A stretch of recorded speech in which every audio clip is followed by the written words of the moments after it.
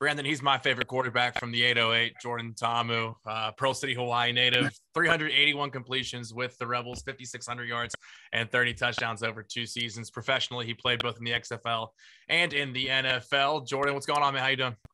What's up, Seth? Doing good. Glad to be on here. Super blessed to be where I'm at right now. Awesome, man. Well, we loved watching you while you were here. Getting the chance to catch up with you is going to be super exciting. Yes. You know, it's always the first thing that comes up, right? The quarterback from Hawaii. So, growing up on the island, how much did you know about the University of Mississippi and its existence here in the SEC? Honestly, this is how much I knew about the Ole Miss. Was zero. Coming out of Hawaii, I mean, I wasn't really watching the SEC like that. I was usually the West Coast guy. I was watching University of Hawaii, Cali, USC, Oregon. My dream school was Oregon, so I always wanted to go there. Marcus Mariota actually kind of was like our, the person we looked up to as a quarterback, and everybody wanted to be like him. Some say I played like him, and had no offers. University of Hawaii wanted me to just walk on and play a whole different position, was not about it. And my first time ever hearing about Ole Miss is at my junior college. I was watching a game. Ben Agamua, Coach Freeze was the coach, and they kind of hit me up out of nowhere. And I was like, okay, like, what is Ole Miss? What is University of Mississippi? Kind of looked it up, and I was like, okay, like, these guys actually look really good. And saw that, I graduated high school 15, saw that they beat Bama and all that. And I was like, wow, this is actually a really, really cool school. So, yeah, I never heard of it coming out of high school, only junior college. And that was like my sophomore year in college. So growing up, growing up on an island, there's so much obviously to do that's not football related in Hawaii. Surfing and whatever, did you grow up kind of with football fandom? Were you a UH Warrior, Rainbow Warriors fan, or like what was your fandom like? Yeah. My life as a kid, I was always outdoors. I was barely inside watching TV. I wasn't barely like playing games. I was always like at the beach somewhere, tossing football, playing volleyball. I've been playing sports my whole life. Baseball was my first love, and I was playing baseball. Boom, and then football would come around. So every year I just been very active and very into sports, and it was either football or baseball. It was no in between. I had no time for basketball. Well, maybe in the mornings, like when I was in middle school, but that was probably it. Everything else, like I love playing different sports, but everything else was just football, baseball, all the way until my senior year. And that's when I had to make my decision of which sport was going to lead me to a free education. Did you grow up as a pro fan? Watching in Hawaii, obviously there's not a pro team similar to Mississippi. We don't have a pro team. So college sports here are just so big. But in Hawaii, did you have a pro team that you really rooted for? My dad did. And then I always I didn't have a favorite team at all. And like, I always told myself, my nickname was actually Jet. So I was just like, why not be a Jets fan? So I was a Jets fan for like 3 or 4 years. And I was like, yeah, I'm not really going to root behind this team for a while. So kind of just bounced off of that, and kind of just been like, I always told myself like the first NFL game that I'm going to go to is the one I want to play in or be at on the sideline, and made that happen. And it was a dream come true for sure. So never had a favorite team. My dad's a Chicago Bears fan. Always been. Don't know why, but it's always been. Yeah. So growing up, you out of high school, technology is so different now. So recruiting is just so much different now than even 5 years ago, 10 years ago. You went the junior college route. Was it tough to get recruited by schools, in Hawaii that maybe are outside of that footprint or outside of the West Coast footprint? Was that it was definitely hard. Mostly the guys that would come out of high school that are getting looked at are either private schools or like the big D1 schools in Hawaii. I went to a small D2 school, and that's probably like the smallest like you can get. And it was a public school. I didn't go to many camps, and the camps I got invited to, it was just in Hawaii. So like coaches had to fly to Hawaii and see that. And it was very hard because they came to look at other players. And like me being a small D2 school guy, I was 175 coming out of high school. I was really skinny, didn't have like much of an arm straight until I started putting on muscle at my junior college. And it was very tough just trying to get recruited. And that junior college was my only offer. And a lot of guys can relate. It's either that or a D3 school. And most people just want to take the easy route, which is a D3 school. So, you know, I did my research. I was like, you know, a lot of guys made it out of junior college. I believe I'm a D1 quarterback and went after my gut. Tell us about that New Mexico Military Institute experience. Is it exactly what it sounds like? I mean, strict schedules, you know, waking up early, getting a workout in, it's tight ship being run. And how did that experience help build you? You talked about it built some muscle, got you ready for SEC play, but what was that experience like for you? How did it help? I mean, it was definitely tough. My first couple of weeks there, I mean, I wanted to give up. I wanted to quit. I wanted to go home. I'm like, I'm not fit for this.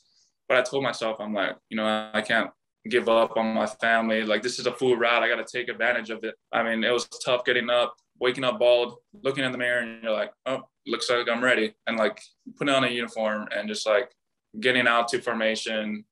First time ever seeing snow. First time ever have to dealing with the code. So like all this stuff was new to me. So, I mean, every time I thought about it, I just thought back about my family and it was like, I'm doing this for them. They don't have to pay a thing. I don't want them to pay a thing for my college education. And I've always been school first, football second. And let's see how far football can get me. So, I mean, it was a grind for sure. That's why we called it the Grindhouse back in junior college. And it was the coaches definitely there made it a lot easy for me. Just like, hey, like if you need an excuse, just come to the locker and just be like, hey, you got football meetings, you got football stuff. So they definitely helped with that. So it sounds like you're a guy that's really just been building on betting yourself because you go the JUCO route. You come to Oxford when Shea was essentially going to be entrenched as the starter. There's probably other paths you could have taken that would have been easier, but you decide to come to Oxford. Why did you make that choice? I made that choice because, you know, it was my only SEC offer. And someone told me if you want to be the best, you have to play against the best. So I thought to myself, like, long and hard about this. I knew that I wanted to compete for the job. And I just believed in myself that I could be a D1 starter. And when I got there, I tried to treat every day like I was starting. And the coach, Phil Longo, sat me down and he was like, hey, like, you're one ankle injury, one knee injury, one arm injury away from getting a snap in. And once you get in there, you got to make the most out of it. And that kind of pushed me harder to become, you know, better as soon as I stepped in whenever he got hurt. So my whole life is all about opportunities. And once you get that opportunity, go make the best out of it. So you come from Hawaii to New Mexico to go to junior college, but what was the culture shock like coming from, you know, New Mexico, West Coast, Hawaii to small town Oxford, Mississippi? What was that transition like? It was definitely different. Flying into Mississippi, I saw nothing but green and dirt. And then once I drove in Oxford, it was like completely different. And I was like, wow, this is amazing. And the people, I mean, they're 60-70% of the reason why I came, because I wanted to feel like at home. I wanted to feel like I was being loved, treated right, wanted to feel like family to them. And as soon as I stepped on campus, as soon as I went to meetings, walking around town, I mean, everybody treated me with love, respect. And I mean, still to this day, they have respect for me. And that's all I could ask for is respect. And I mean, just that town in general, they'll stand right behind you and support you. And that's what I felt the whole time I was there. So that's what made me, yeah. I think it's kind of funny, Brandon, because like a backup quarterback is typically everybody's favorite player. Like it happens. and then Jordan, it carried over once you got into that game because Shea got hurt against LSU. You led a couple touchdown drives, and then you're the starter the next week against Arkansas. You were thrown into the fire of what your dream was, playing in the SEC. What do you remember about those first couple games? Dude, the first game, I mean, going in LSU game, I just remember Coach Luke just yelling in our offensive like huddle and just like, don't worry, we got this. Like, hey, we got to step up right here. Let's go in there and just keep driving, play our game. And like, you know, that kind of gave me a lot of confidence was that speech. And going into the next week, Arkansas, I remember me and Ben praying before the game, and he was just like, "Hey, make the most out of this opportunity. A lot of Hawaii guys are looking up to you right now. Do this for your state, for your family." And I was just gonna lay it all out on the line. If I see a gash, I'm gonna try and take it to the house. And I did, and it was like amazing. AJ Brown was over there celebrating with me. I mean, DK, Lodge, everybody, and it was just like awesome, just like having that feeling and just going crazy. So it was just an amazing feeling. Sorry, these dogs. Good. So once you get the starting job, I mean, you kept it, right? I mean, that made I think a lot of conversations for coaching staff, harder in some ways, but easier in other ways. But yeah, you had some great moments as a QB here with touchdown drives and big throws. I mean, my mind immediately goes to the Kentucky throw with DK right there at the end of regulation to get the win. Yeah. But for you, when you look back on it, what are some of the favorite moments, some of the favorite plays for Jordan? That honestly was like the best feeling ever, was that Kentucky drive. It was just a amazing feeling. That was probably one of the top moments for me, was getting a game-winning drive. That's every kid's dream, to just throw the game-winning touchdown or catch the game-winning touchdown, or help your team lead the victory. And we had that also with Arkansas with 2 minutes left on our own 3 or 4 yard line, and driving 97 yards just to score a touchdown to get the win.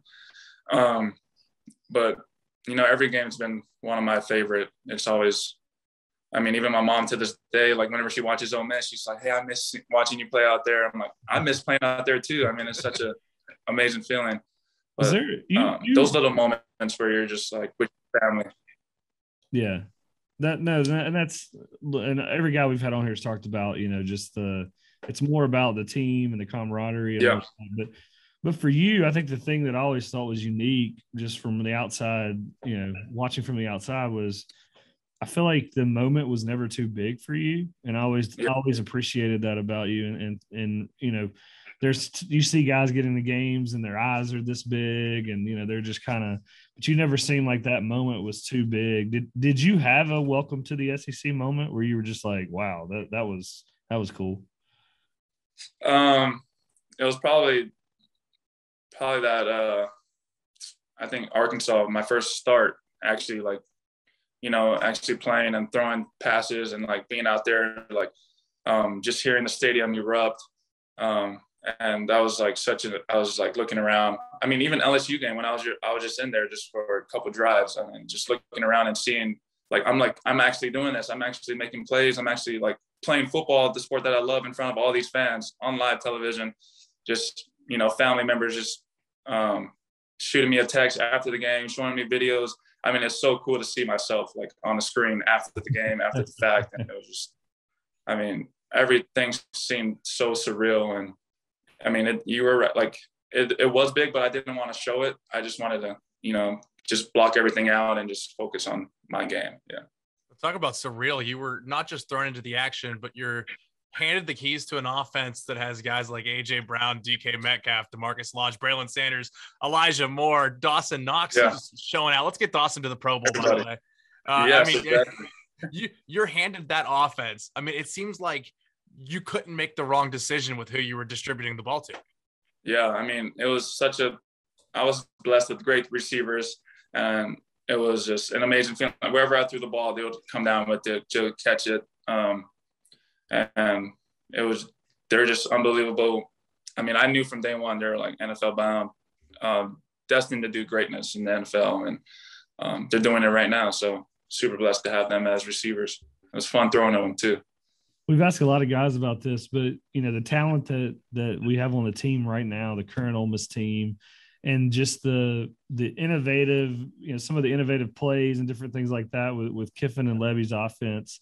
Do you look at it and say, man, I could put up some really big numbers in this type of offense? What do you think about it as now a former Rebel watching this team? Yeah, I love it. I love the way they're so spread out. I love the way they have so many different plays where everyone's getting action. Everyone, like, it's confusing the defense, and I love that. And like I always said, a bunch of people always said, they're like, you would have killed it in this offense. And I was like, I know. It looked so much fun to be a part of too. I mean, you know, Matt getting to run the ball, him making really smart reads, all that. And it's just all about execution. And I feel like this year they're executing every play well. And I definitely would have loved to be in that offense, no doubt. Well, you mentioned Matt just now, but you know, watching him this season, you were around him as a freshman when he comes in. Yeah. What was he like then, and what have you kind of seen from the outside? And I know you come back some and around him some, but what have you seen with him from his freshman year to kind of where he is now? Yeah, from his freshman year, he came in. He's, you know, with such confidence. Everyone knew he was going to be the guy once I left, and he even knew that. So I mean, he even went to huge reps. Like, he went out there and went all out and kind of showed that he belonged in SEC, and he did. You know, he made few mistakes in practices and like little stuff here and there, but as time progressed on throughout the years, I felt like he's learned and he's progressed, and that he's better than he's ever been. And even now he wants it more than ever, and it shows. But he's always been a hardworking guy since the beginning, since he was a freshman in the room, and he was just patiently just waiting for his turn to be the starter. So super happy for him and everything he's accomplished. But he's been hardworking. He learned from his mistakes, and he's getting better. You talked about achieving your dream and getting to the NFL, and you did that. You undrafted out of Ole Miss, go to the Texans for your first season. And then that path leads you to the St. Louis Battlehawks of the XFL, a league in which you really became a phenom. You took that league by storm. What was that experience like playing in that second league here in the United States? Yeah, that second league, the XFL, I didn't know what was going to happen, but I just knew it was another opportunity. And I just wanted to, you know, everyone was kind of hyping it up, and I was getting more excited as the season was going to start. And I was just, you know, like, you know what, I'm named the starter guy already. Like, I'm like one of the 8 quarterbacks to be picked first. And like, I'm just like super excited. I'm probably one of the youngest guys too. And I was just, you know, super excited to play the sport again and like be out there, lead a team. And I had so much fun. The city of St. Louis, loved them, loved the fans. We had like probably the best fans in the XFL, social media wise, and in that stadium, in the dome. And it was just like such an amazing feeling just to be out there. Great uniforms, great coaches. We had a great offense. I mean, it was just all around awesome to be a part of. So hopefully they are coming back in like next year. So we'll see. We'll see what happens. Yeah, everybody talks about the NBA when it comes to the sports being shut down during COVID-19. But for you and your teammates who are all trying to get tape and show that you could give something to an NFL franchise, what was that moment like when everything shut down and the league essentially folded from the pandemic? Yeah, I mean, it definitely sucked. We're on a hot streak. We're going to go to Tampa next week. And that's when they told us that COVID is we're going to shut everything down. And, you know, that definitely made everybody kind of sad and like, damn, like we're having like such a good season. And, but at the same time, it opened opportunities for most of us. And I'm glad everyone had a shot or somewhat a shot. And that's what kind of got my eyes with Kansas City. So I was with Kansas City last year, and it was amazing. That was such a good opportunity just to be behind Patrick Mahomes, see how he, like a starter in the NFL, trains, how he goes to meetings, how he answers questions, asks questions in meetings. So it was awesome to see that but that NFL starter. So, everything's all about opportunity, and I made the best out of that, and hopefully I can go somewhere and continue building it. So. Yeah. And you talk about the fan base and the support you had from St. Louis. Make your pitch to fans across the country, because the USFL is coming back into the fray. XFL is trying to make a return in 2023, that there's a need for these secondary leagues, whether it's guys bouncing back and forth between the NFL or guys that are still believing they have a shot to get there and show an NFL franchise what they have to offer. Make a pitch to people here. Like, this is why those leagues need to be supported. That's why we have to have these secondary leagues.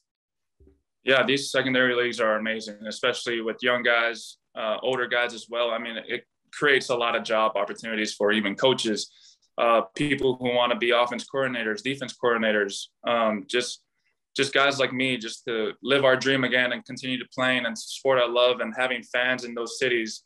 I mean, football cities are all around this country, and a lot of fans just love hopping on that team and like really supporting them, and they will go all out just to support that team. And it just creates like a whole different environment.